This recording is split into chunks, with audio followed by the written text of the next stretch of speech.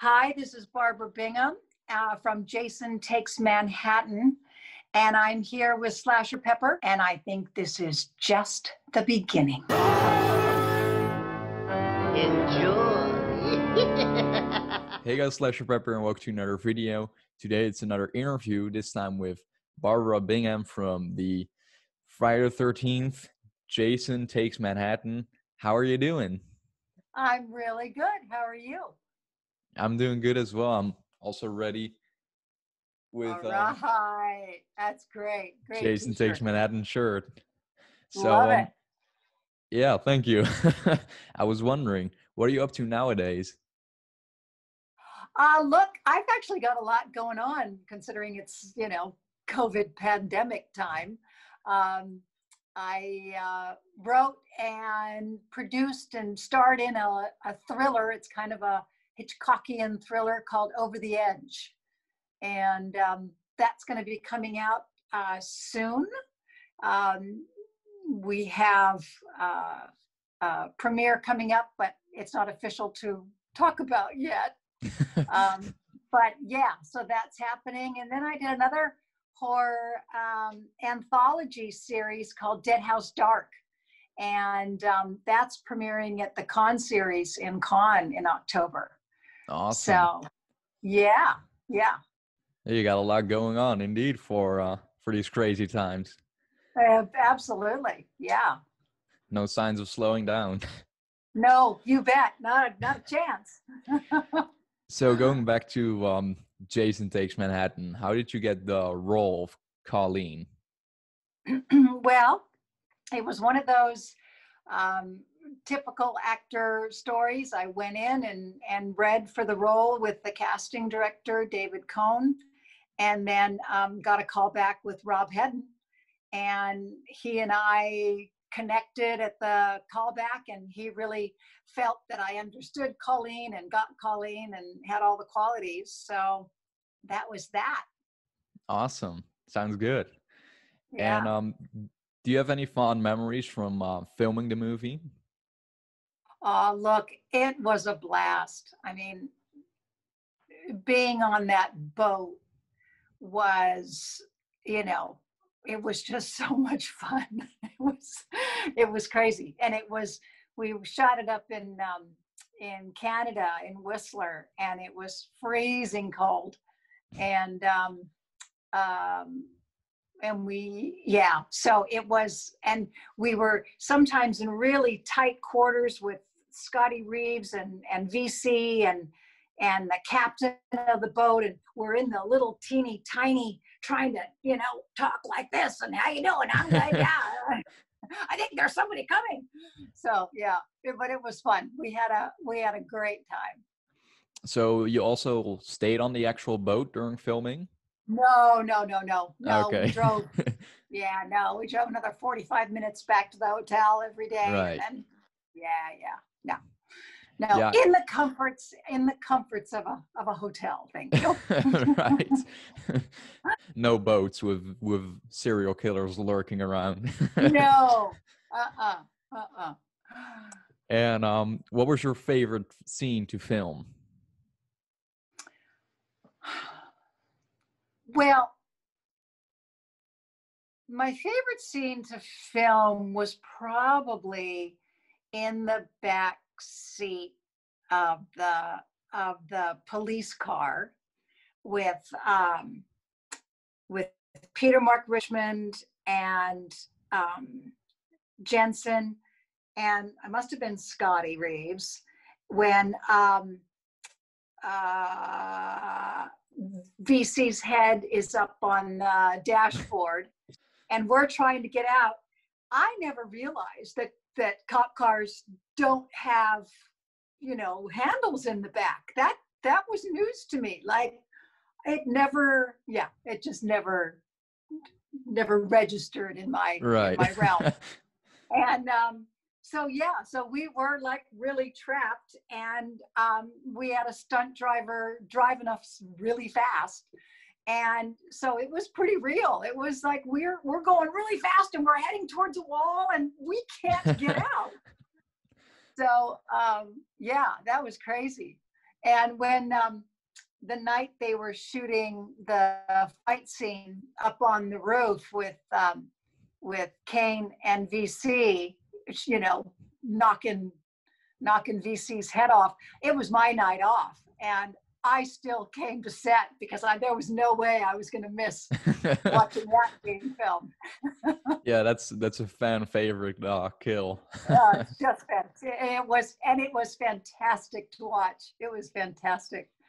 How did they do that scene?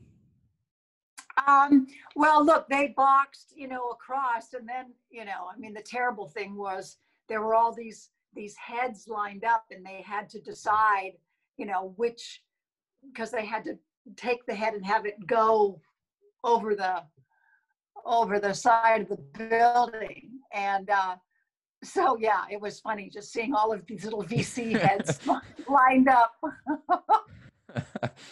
Yeah, it must have been funny. It was. It really was.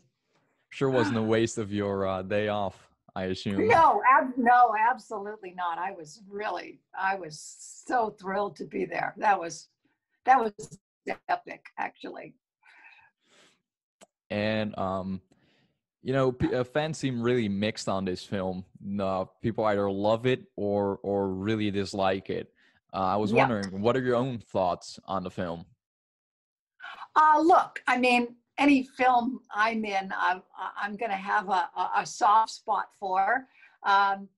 You know, I certainly understand the fans trying to make the connection between the you know, how did the boat get out of the lake and the lake into the boat, and, you know, and all that.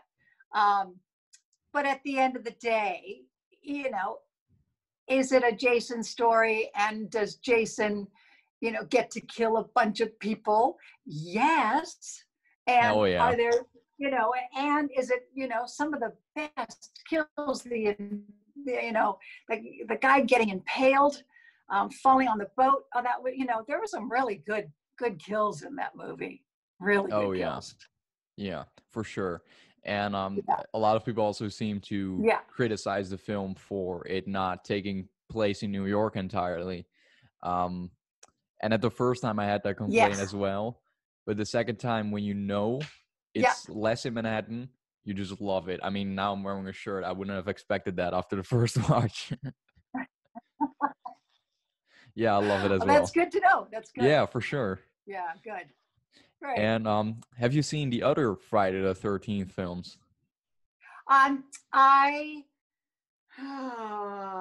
There was, I think I saw the first or second right before when I was auditioning for it, so I could get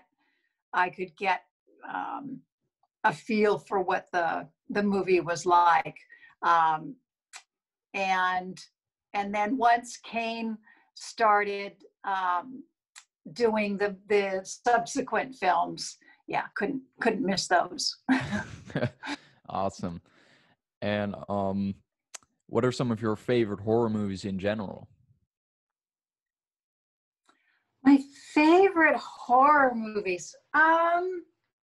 Look, I think my very first one, which is interesting because it wasn't really a horror, it was probably more of a thriller, was from the 60s or 70s, called Wait Until Dark, with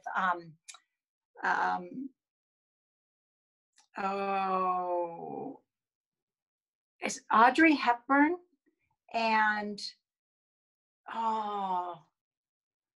this is not good for radio or podcast. I can't think of the name. Anyway, some of your fans will tell you what Wait Until Dark is. For sure.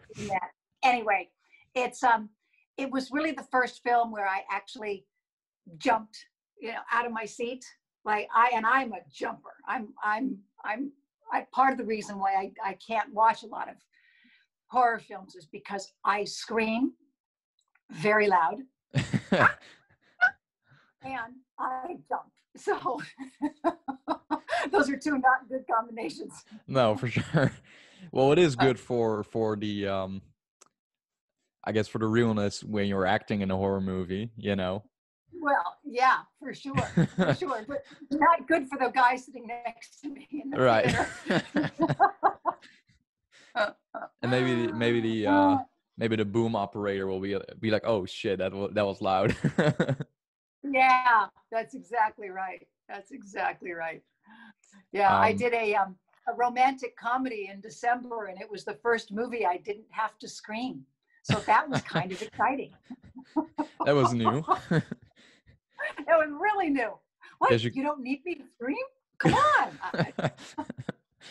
That's what I'm here for. That's exactly what I'm here for. Yeah. I guess you can scratch not screaming in a movie from your bucket list now as well. That's right. That's right. Well, when we shot Over the Edge, we shot it here at my home, and I in the film I witness a girl getting pushed off a cliff, and in seeing that, there's a gigantic scream in the film, and I had to send out flyers to all my neighbors not to call the police on the day we were shooting, because I had to do these blood curdling screams over and over and over again. And I had a couple neighbors, text me and say, "Hey, thanks for the heads up. I would have called the police." Well, good thing you had those flyers out. That's right. So now that we're talking about things that make you scream anyway, what are some of your own fears? My own what? Your own Favorite. fears. My own fears. What do you mean? So Fears. like things that scare you. Oh, things that scare me. Oh, you know, fears. Gotcha, fears. You know what? I'm the biggest scaredy cat. Well, first of all, my son has been living here since COVID, and his favorite thing to do is come up behind me and go, and I'm a terrible. I'm coming up my stairs yesterday, and a sweatshirt had fallen on the stairs, and I was looking at my phone and saw the sweatshirt and went, oh! I mean, it's like I'm a real scaredy cat. It's really bad. But any of the when you think somebody is dead in a horror film, when you think somebody is dead and they get up and continue on, which is what Jason does, that's like, that totally gets me, totally, because I believe they're dead. They're, oh God, of course they're dead. And it's the getting back up again that Right. So you can't stand next to a coffin with someone lying in it without thinking, what if he gets up all of a sudden? That's right. That's right. I'm back. Yes. So here's another more general question. What makes you smile? What makes me smile? Look, I'm a glass half full kind of person.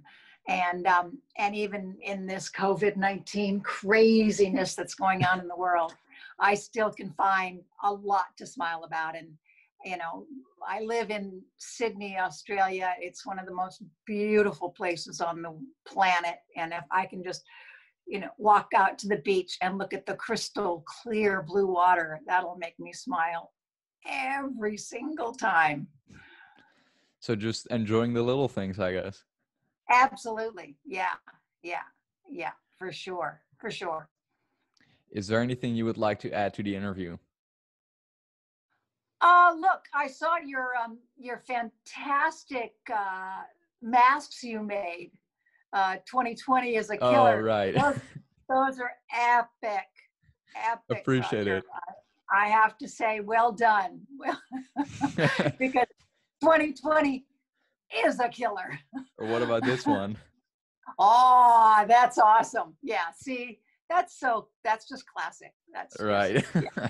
Well done. Appreciate Whoever it. Whoever designed that poster would be very proud. Yeah. They actually banned that one, didn't they? Yeah, that's right. Yeah. Such a shame. It's just a classic poster, in my opinion. It is. Yeah. Hang on, I'll show you mine. Hang on, I'll be back. Wait. This was given to us at the Oh wow, how cool is that? that's I did awesome. the Days of the Dead convention in Atlanta a couple of years ago. So Oh, I yeah. see. Was that like a reunion at Days of the Atlanta? Yeah, it was. It was the Days of the Dead. They'd been asking me to come to conventions for a while, and because of living in Sydney, it's just, it's just hard. And the organizer said, look, you're the only one that hasn't been to any conventions ever of the whole cast of Friday the 13th. And he said, there's people and there's fans that really want to complete their signatures and make and have everybody from the movie have their signatures and their autographs and photos and all that. So I went, and it was VC and myself and Kane and Tiffany Paulson, and we had a blast. And I had 2 conventions set for this year in Pittsburgh, Pennsylvania, and Lexington, Kentucky, but unfortunately, That's a shame. unfortunately, because of COVID, they're not going to happen. So maybe 2021, 2022, we'll Hopefully. see. Hopefully. Yeah. And yeah. This brings up another question for you. Yeah. Did you still keep in touch with some of the cast and crew in between now and like meeting them again at the conventions? Yeah, Kane and I have stayed in touch all these years, where we became very good friends when we shot the movie together. And we went out every night and we played trivia. He is smart as a whip. It's like this, he's unbelievable. You would never know that he knows everything about everything. And so yeah, we won all these trivia contests night after night. It was great, and it wasn't because of me, it was because and and Rob Hedden, the director, and I have stayed in touch, and I visit him when I go to California. And in a very small world, his son and my son went to the same college in California. It's kind of just everything. By complete accident. Yeah. Everything coming full circle, sort of. Yeah, it was just wild. Very cool. Very cool. Okay, is there anything you would like to add to the interview? I don't think so. I think I just want to say thanks to everybody who loves Friday the 13th Part 8, Jason Takes Manhattan, because without you guys, I wouldn't be here. So right. I really appreciate the fans. I really do. Well, thank you so much for your time. You bet. You bet, Roger. Take care. You're pissing me off, Roger.